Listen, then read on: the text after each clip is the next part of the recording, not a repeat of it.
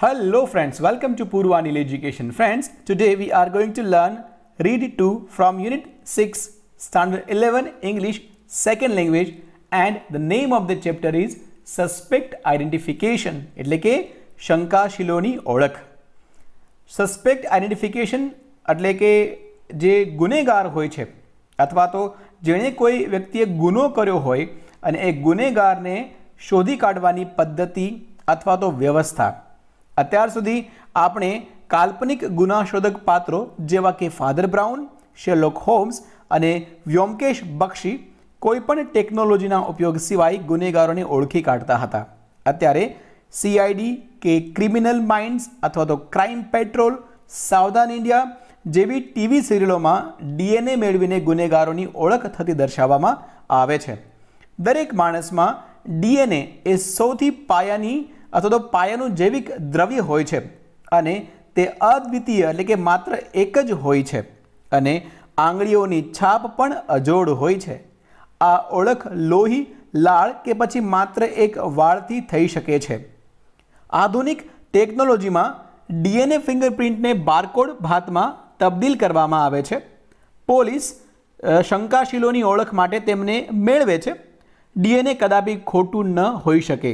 તે સૌથી વધારે વૈજ્ઞાનિક અને અસરકારક સાધન છે. આ સિવાય પણ શંકાશીલોની ઓળખ માટે અન્ય અસરકારક પદ્ધતિઓ ઉપયોગમાં લેવાય છે. જો સાક્ષી હોય તો ખાસ સોફ્ટવેરનો ઉપયોગ કરીને ફોટો કમ્પોઝિટ્સ પણ ઊભા કરી શકાય છે. શારીરિક પુરાવા પણ શંકાશીલોની ઓળખમાં કામ લાગે છે. દાંતની નોંધ પરથી બટકું ભર્યાના ચિહ્નોથી પણ ઓળખ સ્થાપિત કરી શકાય છે. દોસ્તો, આ અલગ અલગ પદ્ધતિ છે. એમાં તમને જે ડીએનએની વાત કરી છે that is ડીઓક્સિરિબો nucleic acid, nucleic acid that carries the જેનેટિકલ અથવા તો genetic informations in their cells. એટલે કે માનવ શરીરમાં પ્રાપ્ત એક એવો એસિડ જે કોષમાં વંશગત માહિતી પહોંચાડે છે અને એ પરથી આપણે જે સસ્પેક્ટ છે એની ઓળખ કરી શકીએ છીએ. ત્યારબાદ ફોટો કમ્પોઝિટ્સ એક શબ્દ તમને અહીંયા બોલ્યો તો હું વચ્ચે, એનો મતલબ થાય છે કે સાક્ષીઓના વર્ણન મુજબ જે ગુનેગારો છે તેના રેખાચિત્રો બનાવવા તે.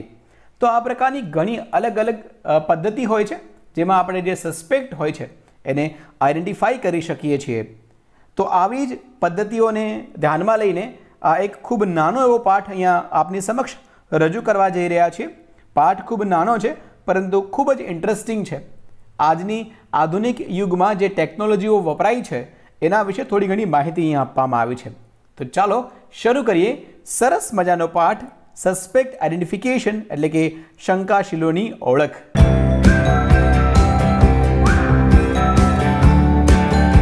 Whether you watch detective serial in TV, you must have seen DNA samples being matched. તમે ચાહે સીઆઈડી જોતા હો યા ક્રિમિનલ માઇન્ડ્સ, તમે ડીએનએના નમૂના મિલાવતા જોયા હશે. What is this DNA analysis? આ ડીએનએ પૃથ્થકરણ શું છે? And why do even TV shows find it interesting and effective to use? અને આ ડીએનએ પૃથ્થકરણ જે છે એ શા માટે ટીવી શોમાં પણ તેને દર્શાવતા વધુ અસરકારક તેમજ રસપ્રદ માનતા હશે? તો ચાલો આપણે જોઈએ. Fictional characters like Father Brown, Sherlock Holmes and Byomkesh Bakshi have become legendary for their skills in identifying criminals without any technology. કોઈપણ ટેકનોલોજીના ઉપયોગ સિવાય ગુનેગારોને શોધી કાઢવાના તેમના કૌશલ્ય માટે ફાધર બ્રાઉન, શેરલોક હોમ્સ અને વ્યોમકેશ બક્ષી જેવા કાલ્પનિક પાત્રો સુવિખ્યાત બની ચૂક્યા છે. But today investigators rather use lots of new technologies to identify culprits. પરંતુ અત્યારે ગુનેગારોને અથવા ગુનાશોધકો ગુનેગારોને શોધી કાઢવા માટે ઘણી બધી નવી ટેકનોલોજીનો ઉપયોગ કરે છે. And the most popular and accurate of them all is DNA analysis. સૌથી વધારે જાણીતી અને ભૂલ વગરની ટેકનોલોજી કોઈ હોય તો તે છે ડીએનએ પૃથ્થકરણની રીત જે આપણે આગળ ચર્ચા કરી ગયા છીએ. DNA is the most basic biological material that every human being has. DNA એ માનવ શરીરનું એકદમ પાયાનું જૈવિક દ્રવ્ય છે. every cell in a human being has thousands of DNA strands. જે દરેક માનવ હોય છે, માનવ શરીરના દરેક કોષમાં હજારો ડીએનએના તંતુ કણો જે કહી શકાય એકદમ સૂક્ષ્મ પ્રકારના એ હોય છે. This DNA is unique અને આ ડીએનએ કેવા હોય છે? યુનિક એટલે કે અજોડ હોય છે. Every person has a unique DNA fingerprints. દરેક વ્યક્તિની ડીએનએ ફિંગરપ્રિન્ટ્સ અદ્વિતીય હોય છે, એટલે કે એકબીજા સાથે ક્યારેય મેચ થાય એવી હોતી નથી. દરેકની પોતાની પર્સનલ ડીએનએ ફિંગરપ્રિન્ટ્સ હોય છે એવું કહી શકાય. Yes, very on personal. Yes friends, these fingerprints can be identified using any available evidence like blood, saliva, etc. આ ફિંગરપ્રિન્ટને લોહી, લાળ વગેરે પ્રાપ્ય પુરાવાનો ઉપયોગ કરીને ઓળખી શકાય છે. Even a single hair is enough to identify it. અરે માત્ર એક વાળ પણ આ ફિંગરપ્રિન્ટ ઓળખી કાઢવા માટે પૂરતો છે. Advanced technology helps us to find this DNA fingerprint. અદ્યતન ટેકનોલોજી આપણને આ ડીએનએ ફિંગરપ્રિન્ટ્સ ઓળખી કાઢવામાં મદદરૂપ થાય છે.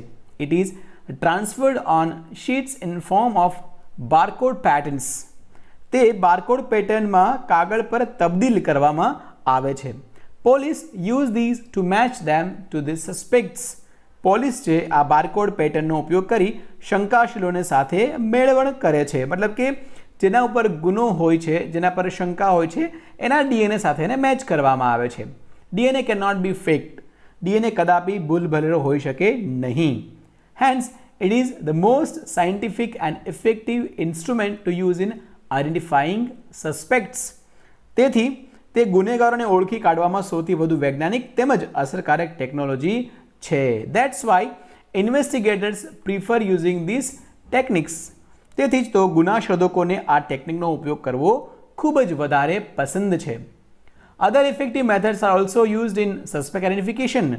શંકાશીલોની ઓળખ માટે બીજી પણ અસરકારક પદ્ધતિઓનો ઉપયોગ કરવામાં આવે છે. અને ડીએનએ કેન નોટ બી ફેક્ડ, આપણે એ વાત કરીએ પ્રમાણે સૌથી વધારે આનો ઉપયોગ વધારે કરવામાં આવે છે, કારણ કે ફેક હોતું નથી. ત્યારબાદ છે કે photo composites R created using special software if there is a witness. જો સાક્ષી પ્રાપ્ય હોય, આઈ વિટનેસ ખાસ કરીને, તો ખાસ સોફ્ટવેરનો ઉપયોગ કરીને ગુનેગારોના રેખાચિત્ર પણ તૈયાર કરવામાં આવે છે. દોસ્તો, તમે ઘણીવાર જોયું હશે કે ઘણા બધા આવા પ્રકારના જે સિરિયલ્સ છે એની અંદર એક સ્કેચ આર્ટિસ્ટને બોલાવવામાં આવે છે અથવા તો કોઈ ટેકનોલોજીનો ઉપયોગ કરવામાં આવે છે. આ બંનેની અંદર જે વિટનેસ હોય છે એમને અલગ અલગ સવાલો પૂછવામાં આવે છે. વિટનેસ જે છે એ જે વ્યક્તિ જેને એણે જોયો હોય છે એની થોડી ઘણી જે છાપ એના મગજમાં છપાઈ છે એને વર્ણન કરે છે કે એની આંખો કેવી નાની હતી, આંખો મોટી હતી, એના વાળ લાંબા હતા કે ટૂંકા હતા, એના ફેસ પર દાઢી હતી કે નહીં, વગેરે વગેરે બાબતો એ વર્ણન કરે. એટલે જે પેલું કોમ્પ્યુટર છે એના માધ્યમથી એવો સેમ ચહેરો બનાવવાની કોશિશ કરવામાં આવે છે. અધરવાઇઝ તે પેલો સ્કેચ આર્ટિસ્ટ હોય છે એ એની પોતાની સ્કિલથી આ પ્રકારના સ્કેચીસ બનાવી આપતો હોય છે. Physical evidences are use to identify સસ્પેક્ટ્સ. શારીરિક એની જે કોઈ પણ ઓળખ હોય, એવિડન્સ હોય, કોઈ પુરાવા હોય, એ પણ ઘણીવાર ઓળખ માટે વપરાતા હોય છે. અહીંયા તમને વાત કરી છે કે દંત ચિકિત્સાની નોંધનો ઉપયોગ કરીને જે કોઈ પણ વ્યક્તિ જે એનું ડેન્ચર એટલે કે જેનું જડબું હોય છે, byte marks are also useful in આઇડેન્ટિફાઈંગ the કલ્પ્રિટ્સ using there dental records.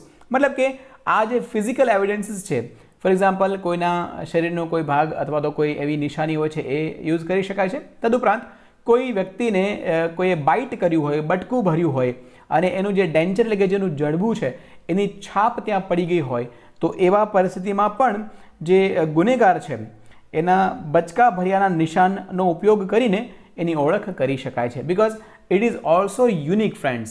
તો આવા ઘણા બધા પદ્ધતિ મેથડ્સ છે જેના માધ્યમથી આપણે જે સસ્પેક્ટ છે એને આઇડેન્ટિફાઈ કરી શકીએ છીએ. Friends, very short but very interesting chapter, very knowledgeable chapter as I say. So I am sure કે તમને easily સમજાઈ ચૂક્યો છે. If you still have any query or doubt for this particular chapter, you can take a help of comment box. I'll try my best to answer on time. Thank you so much. Bye bye. Have a great day ahead.